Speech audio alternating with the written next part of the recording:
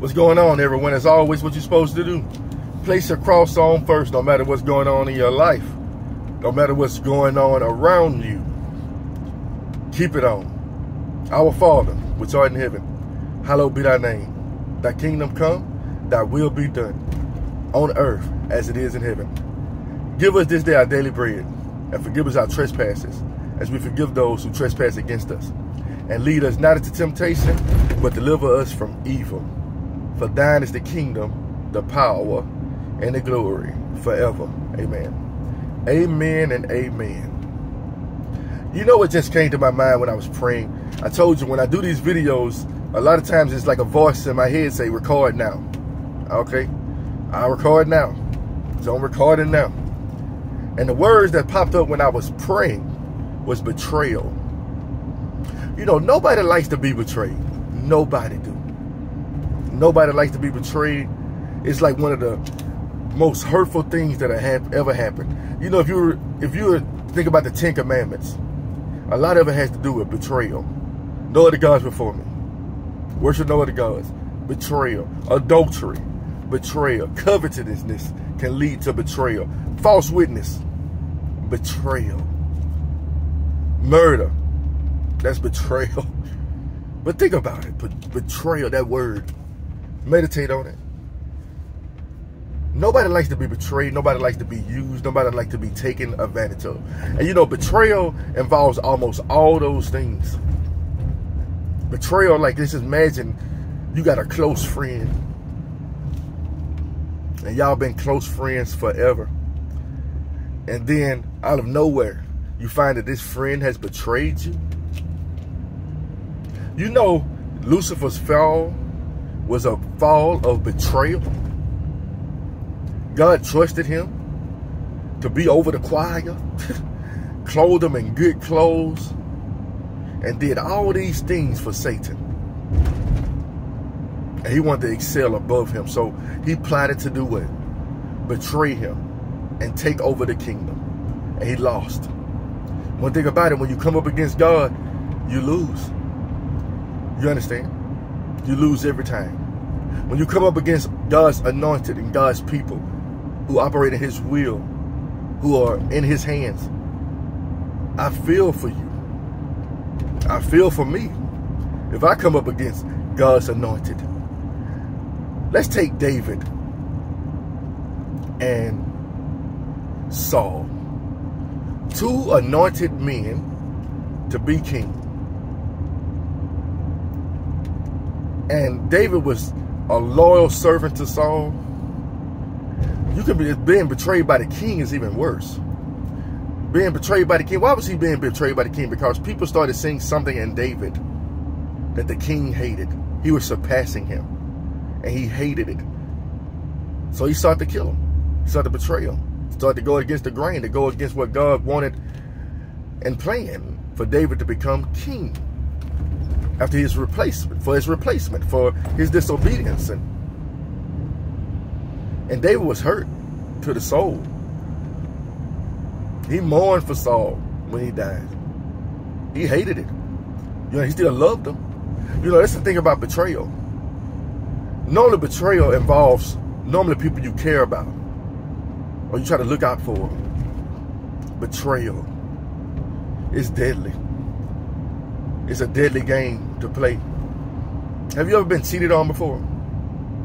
I have. It hurts. It takes a while to get over things like that. Because it's acts of betrayal. You put your heart and soul into something and then you're betrayed. You understand? Take Judas.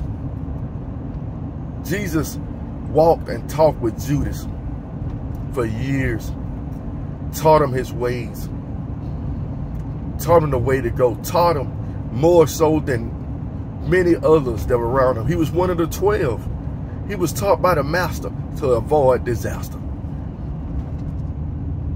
And yet, after all that help, after all the assistance, after all the things he's seen in regards to Jesus, for a few measly bucks,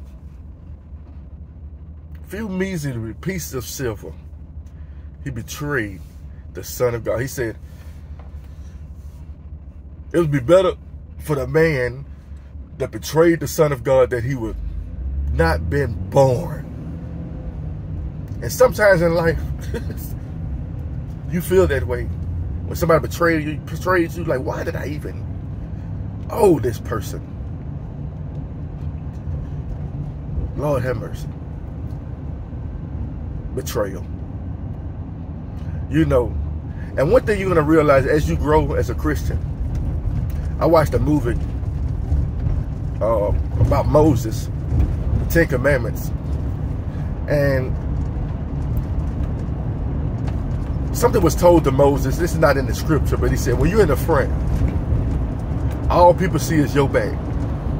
Some people are going to try to give you a lift from the back, and some people are going to try to stab you straight in it.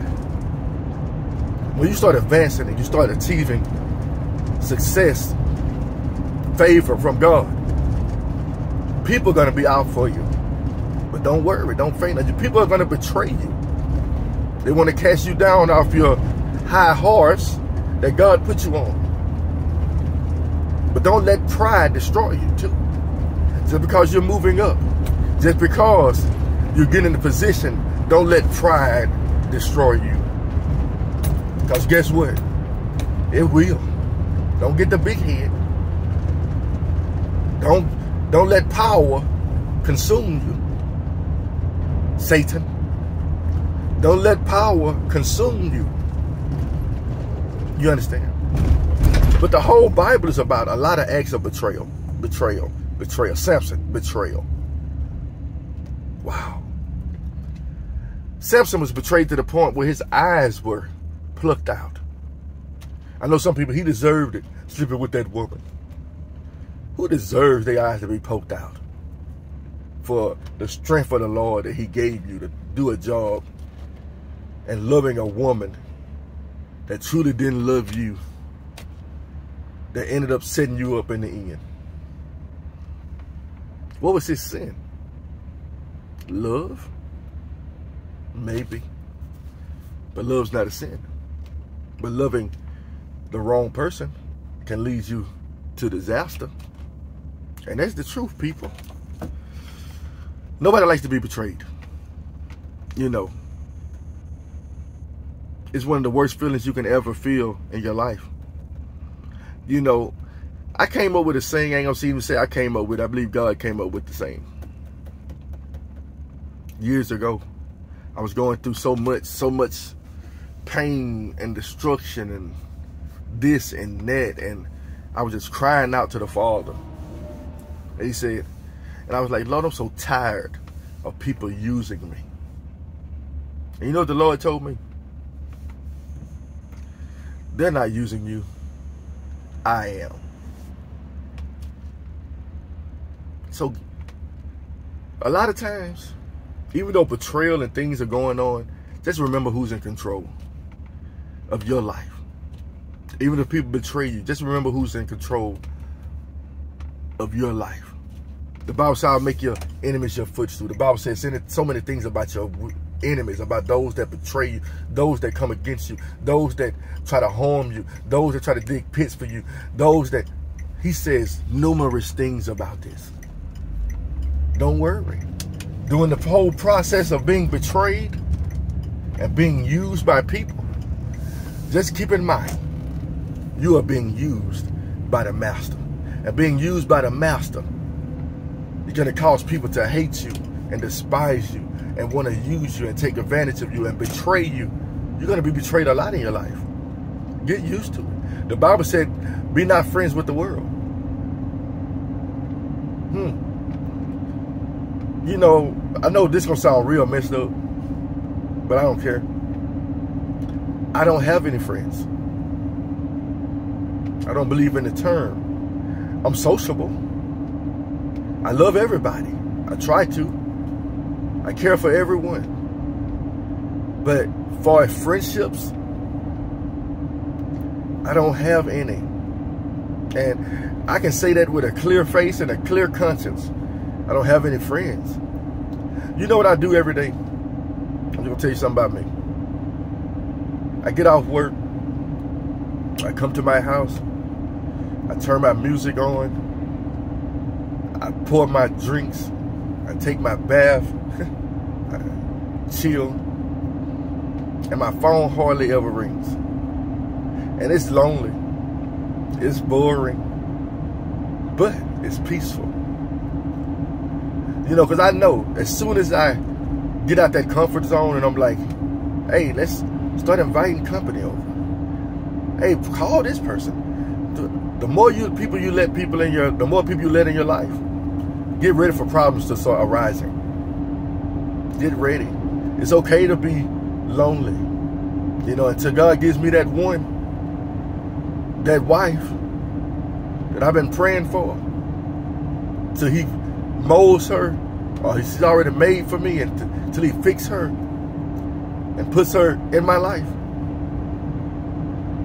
That's the only close friend I'm looking for. I'm just being real, and I ain't even looking for that. I'm waiting for it. You understand? Because looking for it might lead you to be betrayed. I'm very careful. I learn a lot of things through my life lessons. And I'm telling you, learn from your life lessons. Learn things. You understand? Don't have many friends. You understand? You know, David had many mighty men. And some of them were against him. And some of them were his right-hand men, were against David. Some of his advisors turned on him. That's why God said, place not your trust in man. What's the biggest problem with being betrayed is people put too much trust in man and less trust in God. So betrayal is going to hurt a lot more when you do that. When you put too much love into people and less love into God. It's the truth, people. I'm telling you something. I'm trying to protect you from yourself. I'm trying to protect you from others. You understand? Be careful in this world. This world will chew you up and spit you out if you let it. You're going to have many enemies. You ain't going to have many friends. And like I said, I'm not telling you not to be sociable. You know, as a follower of Christ, you're supposed to be friend to many. You do. You know what one thing about being a friend to many does? Now listen, I'm finna tell y'all something that you better write down on a piece of paper, or you better soak it in your brain. Let me tell you something. When you don't have friends, watch this. You have many friends. Oh man, this finna go over your head. When you don't have friends, you have many friends. Many times when I was alone and I'll go out to a bar and I have a good time with a random stranger. Never see him again. And you know one thing about it, you never let down. Hey, you want to go out with me? I got something to do. Go out by yourself. God always put somebody in there to be a friend in time of need. Do you hear what I'm saying? That was the fruit right there. I hope you got it. He'll put a friend in time of need. You don't have to look for a friend. Learn to entertain strangers. And another thing about having a bunch of friends, you have people that you start to put more trust in than others. Then you lead yourself to betrayal. You start trusting in people. You set yourself up to be betrayed. But you can't really be betrayed if you put your trust in God. Even if you are betrayed, it's not nothing that shocks you. It's not little, oh, I couldn't believe that. I couldn't believe that they would do that to me. Believe it. It's going to happen a lot. And another thing, like I said, when you ain't got a specific friend, you don't play favorites. You look at everybody the same. Oh, y'all better take this fruit. Eat this fruit, please. Take it and eat it. You don't have no favorites. You can't show favoritism. I'm going to look out for this person more than I'm looking out for this person because this person always looking out for me. You don't fall into the you scratch my back, I scratch yours category anymore. I know I could call them for help because they always help me. And then when they can't help you, now you feel betrayed because they ain't got it right then. Maybe they help another friend out that they got. Now you're feeling jealous. I thought I was your close friend. Well, I actually got more friends. That's what they tell you. I got other people that I look after too. Now you're feeling some type of way. Wake up. You want to have a lot of friends? Have none. You want to have a lot of best friends? Have none. Because you got to understand something, man. Help comes in so many ways. You know, a lot of y'all blessings are being closed off because you're depending on the same people you've been dependent on for years. You're too scared to go out and trust in a random act. You're still depending on the same people to come through to save the day. And God's telling you, I got so many people coming through to save the day. But you got to leave some of those betrayers alone. Some of those friends. Why you ain't where you need to be right now? Because you got too many friends. Betrayers. You trusted in too many people. You trusted in the person you've been knowing for years. And God's like, I've been watching over you since you were born. I know, but the thoughts I have towards you, says the Lord. I know the plans. They don't. But you're leaning on them. Well, you should be leaning on me. This for somebody. I don't know who it's for. Hope you receive it. Hope you receive this message. It ain't hard to receive. You want to stop from being betrayed? Start trusting in God. You got to understand what I'm saying. I'm not saying you're not going to be betrayed. People will betray you. This world is against you, says the Lord. The world is against you. If you are a follower of Christ, the world is against you. The world is designed to betray you. Because the world is designed to hate things that are not of God and people that are not of God. People. Listen closely. Play this video over and over again. Not for likes. I could care less. Get the message. You understand? Get the message. Receive the message that's being told to you. That's why a lot of y'all stuck. Because there's so much negative energy, so much betrayal type energy surrounding you. Spiritual energy. That the good energy can't get in. I was talking about open doors and cleaning the house not too long ago. All this go hand in hand. And I realized something. When God has me speak, it's connected to something else. Or I'm connected to something else the next day. It is what it is. You know, people, I don't do this for likes. I know a lot of people don't like me. That's fine. I love them. I love them. I love my enemies. You understand? If it weren't for them, I wouldn't be as strong as I am right now. If it weren't for so many betrayals, I wouldn't be as strong as I am right now. And I'm telling you, let the Lord strengthen you. And I'm going to tell you again, it's not that people are betraying you and trying to hurt you and things like that. It's bigger than that. Remember what I told you God told me? He's using you. So let them. Let them do what they do. It's going to serve your good. And if they change not from the error of their ways, it's going to lead to their downfall. Have a blessed day.